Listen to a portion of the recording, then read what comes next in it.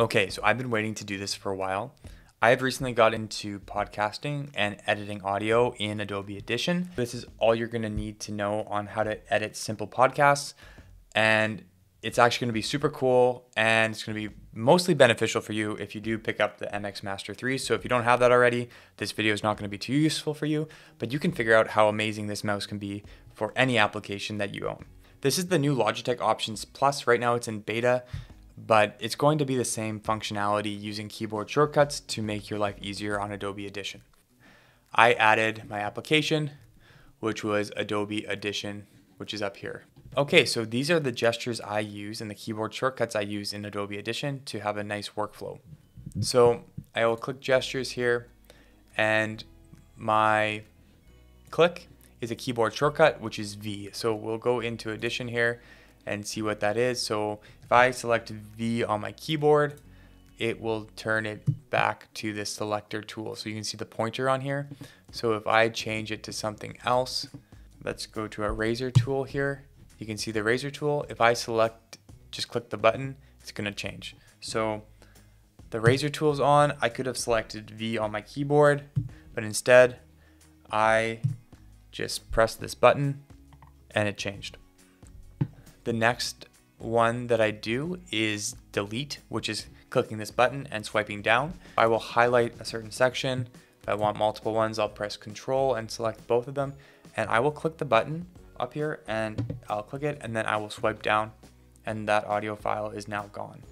Super helpful because I need to delete a lot of stuff when I'm editing a podcast. So there's two ways I can do this. If we go into this audio here, the most important thing is going through this audio and editing it and slicing it up. So I could have selected my razor tool here, and I could just pick a few spots that I like, and then I could cut it. But you can see that here, I can cut it, move on, but I don't like it really that much because like it stays on there, and then I forget that the razor tool's there, and then I have to select V or select this button to get back into it. So what I really think is beneficial is this following shortcut, Ctrl, Alt, Shift, and K.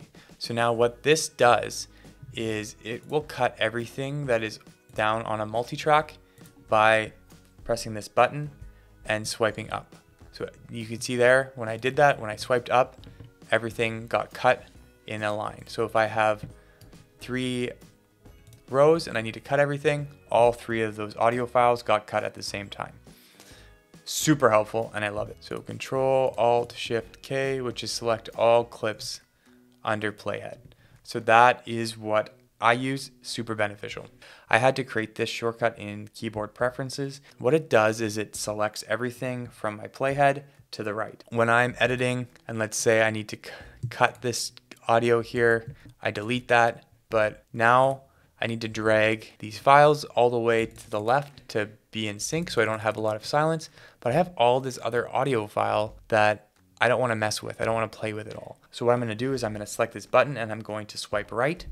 And when I swipe right, everything is going to get selected, which is huge. So you can see everything gets selected, and then I can move it and be done with it. So I'll just show you what I did. I found an opening on my keyboard, so I found this spot here. And after I searched for select clips till end of session, I went and I dragged it over here, and then me pressing shift and then selecting this button, whatever button that you set for yourself, then you're good to go. So that is my shortcut, shift and then the comma. So that shortcut now is onto my mouse. So now I can do everything on my mouse. When I'm going through here, I can select everything.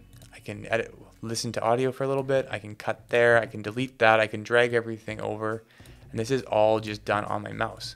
So I'm highlighting a few things, I'm deleting it, I'm dragging everything over to make sure that it lines up properly, and I can just keep editing my audio properly, which is super fast. Like, I'm doing everything on my mouse, and I know that I'm not going to be messing up my audio.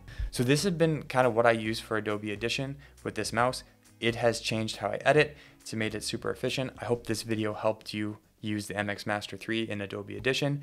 If you need some more tips with some more shortcuts, I'm sure to be learning more as well, and I'll be adding them to other buttons on this mouse. But for yourself, if you find anything cool, you have so many extra buttons you can customize for Adobe Audition. Let me know what you use, and I would be sure to make my workflow more efficient with your help. So I wanted to help you out just like with my brother. I have a ton of other videos about the MX Master 3 if you want to go check them out, and I have a playlist. I want to help you out just like I would my brother. See you in the next video.